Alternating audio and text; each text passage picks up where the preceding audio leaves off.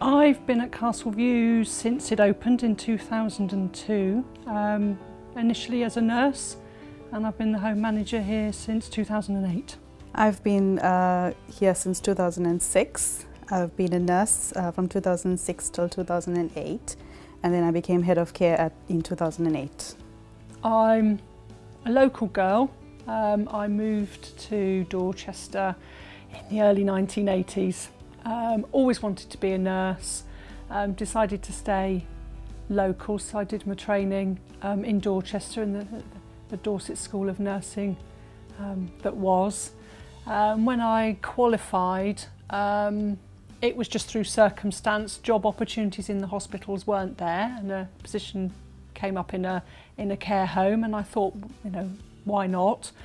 I was driving, came on the radio, they were advertising for staff, so I applied, started working here as a night sister, and sort of progressed through up to sort of the manager that I am today. I'm originally from South Africa. I qualified in South Africa, and I got married and had a daughter. So I applied through an agency to come to the UK, and I was encouraged by the agency to apply to Colton Care because they were a family-run business, and they would, you know, consider us as a family and help us through the transition. Often people see care homes as perhaps not a particularly good career choice. It's kind of seen as the Cinderella service maybe, but actually there is an awful lot that we can do. So I enjoyed it. You know, when I first came to the UK, I was actually told by a lot of friends in South Africa. They said, I can't believe that you're leaving the hospital to go and work in a nursing home, and you know, it's care of the elderly. And I said, yeah, but it's a new challenge anyway.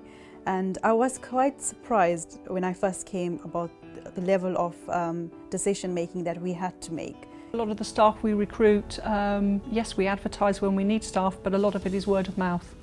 They've heard that we're a good place to work for, we're a nice place to work, there are opportunities here.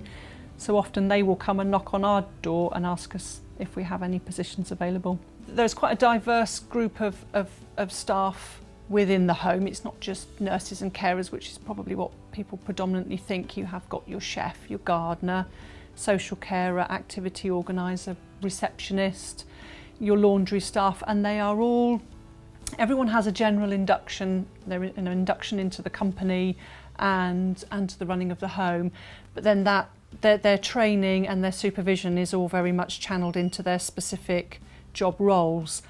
People like, you know, the chefs are obviously specialists in their field. They are not just cooking food for 55 people, they're looking after people with quite specific dietary needs. So they have to be experts in what they do. There are opportunities to learn and develop in every department within the home. The domestics can, you know, they can achieve qualifications, and again, it's not just about the cleaning. They have to be able to, you know, they're looking after people with quite complex needs, so they have to be good communicators. There are quite sort of specific things they have to learn within their job role. It's not just a case of coming in and sort of hoovering and cleaning a room.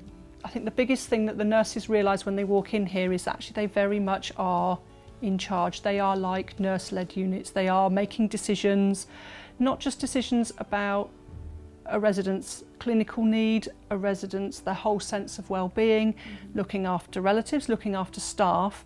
It brings out the best in you if you're willing to work hard.